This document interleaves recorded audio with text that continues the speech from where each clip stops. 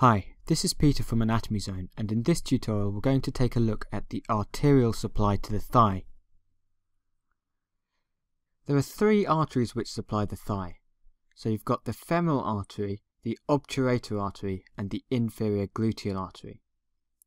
The obturator artery and the inferior gluteal artery are branches of the internal iliac artery, and I looked at these in the previous tutorial where we looked at the branches of the internal iliac. The femoral artery is the largest branch which enters the thigh and supplies most of the lower limb.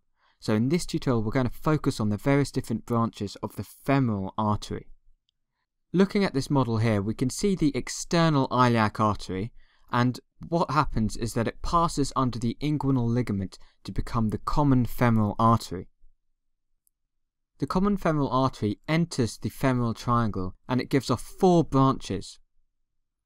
Now I've just zoomed in a little bit further and you can see these four branches here. The first one is the superficial circumflex branch. This one over here is the superficial epigastric branch.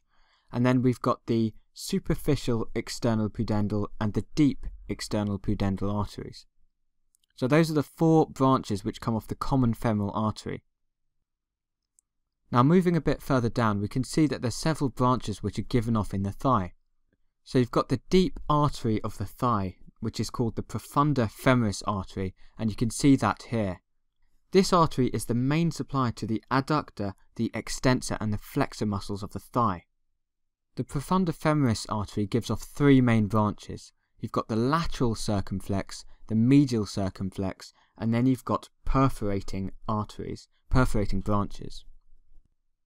So the lateral circumflex artery has three branches.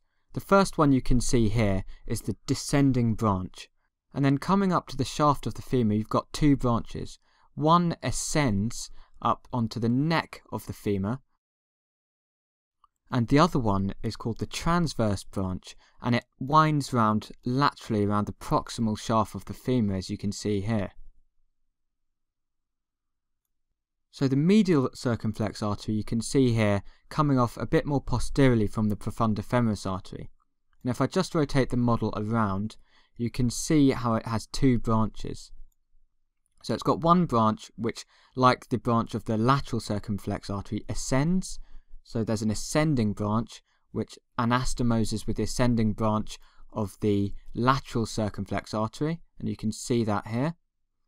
And there's also a transverse branch which also anastomoses with the transverse branch of the lateral circumflex artery. So the lateral and medial circumflex branches arise quite proximally on the profunda femoris artery, and if we move distally we can take a look at the perforating branches. So if I just rotate the model around slightly, you can see that there's three perforating branches and one terminal branch. And these perforating branches penetrate the adductor magnus muscle. And if I rotate round to a posterior view, so what you can see is that these perforating arteries give off these ascending and descending branches which unite to form a channel which runs longitudinally. So we've taken a look now at the branches of the common femoral artery and the branches of the deep femoral artery. So what happens after the deep branch is given off? You can see here that it continues down, and the continuation of the common femoral artery after the deep branch is given off is the superficial femoral artery. So I'm just going to continue to bring the model inferiorly, and you can see what happens as it reaches the distal femur. So the superficial femoral artery then passes through this hole in the adductor magnus muscle known as the adductor hiatus.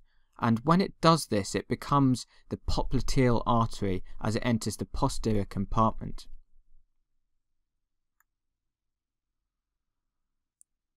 Now just before the superficial femoral artery leaves via the adductor hiatus, it gives off this branch known as the descending genicular artery. The descending genicular artery itself has two main branches. You've got the saphenous branch which passes medially and then anastomoses with the medial superior genicular artery, which we'll take a look at in the next part of the tutorial series. And the other branch is this articular branch. So you've got lots of articular branches which anastomose around the knee joint. So that's a look at some of the branches which provide the arterial supply to the thigh. In the next tutorials we'll take a look at the arterial supply to the knee, the leg and the foot.